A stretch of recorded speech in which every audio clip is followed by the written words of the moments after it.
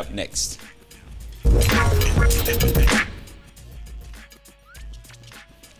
So okay, katika hot topics leo tuna discuss kuhusu ref wanao blow the whistle. Ni kwamba ref wanakuwa a little trigger happy kidogo, especially katika hata my big names.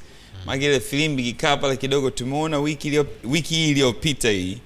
Tumeona big names, na navyoongea big names katika top 5 nani players. Ambao usually haonagi wanakuwa ejected. Lakini kuwa ejected quickly. Tumeona LeBron akicheck out. Tumeona Kevin Durant akicheck out. And of course na tumeangalia names nyingine kama kina nani AD and all of them. Now akicheck out. We usually don't see that. Unaona hapa it's ni kwamba wako a little too quick kufanya hiki kitu, or is it a good thing inayotokea katika nani NBA wakiwa wanapiga remix tuseme?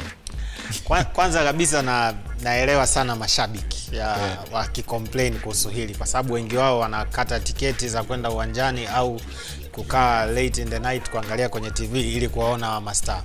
Lakini nadhani mastaa walikuwa na leeway fulani ambayo haikuwa fair. Wanafanya kitu kile ambapo wachezaji wengine wanafanya, wachezaji wengine wanakuwa ejected au wanakuwa punished, au mastaa wanachuniwa. Hao wachezaji watatu, AD, LeBron na KD, wote walitukana according to the refs.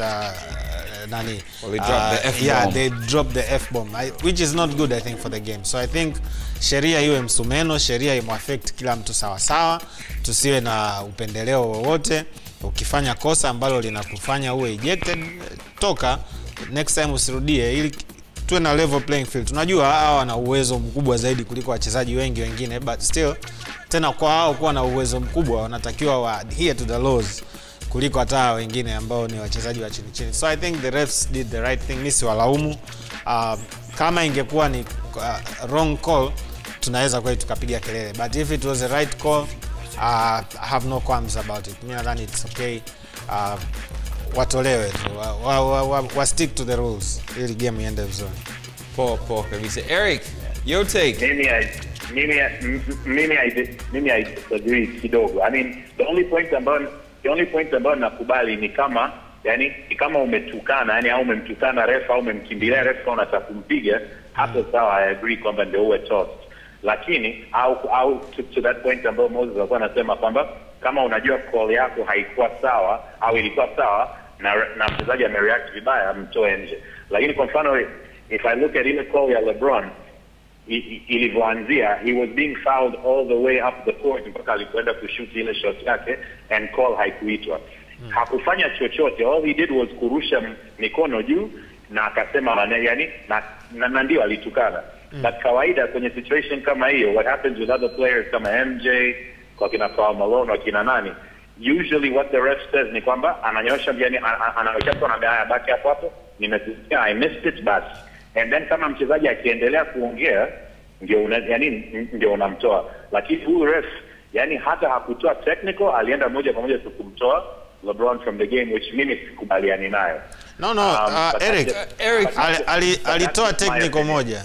Alitoa technical moja. No, but it was quick. Even if you look at your screen sasa hivi, it was a technical and then hapo akamtoa.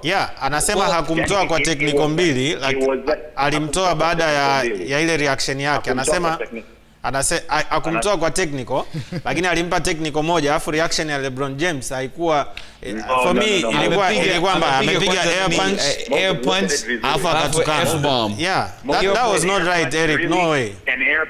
An air punch, really? And the F word? Really, an air punch. And the F word? Kwamba uko unaogopa. Draymond Green anatukana marefu mara ngapi na anakuwa ejected? Huyu blaza na Eric hapo hapana. Eric hapo tukasaliana.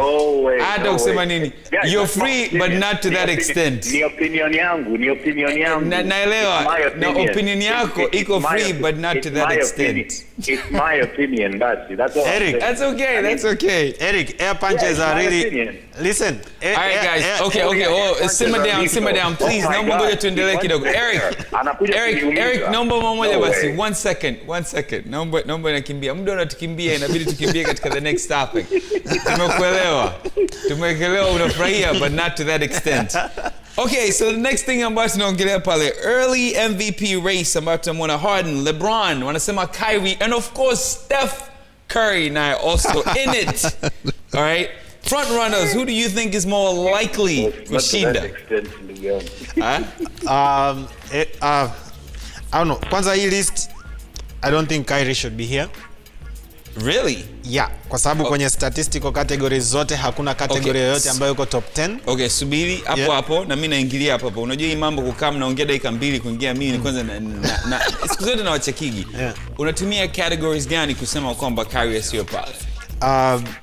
The excellence categories. Ukiangalia kina Harden na LeBron, they are leading the league. They're in the top 5 katika kufunga, steals, assists, rebounds. Ukiangalia mtu kama stop right Harden, there. Yeah.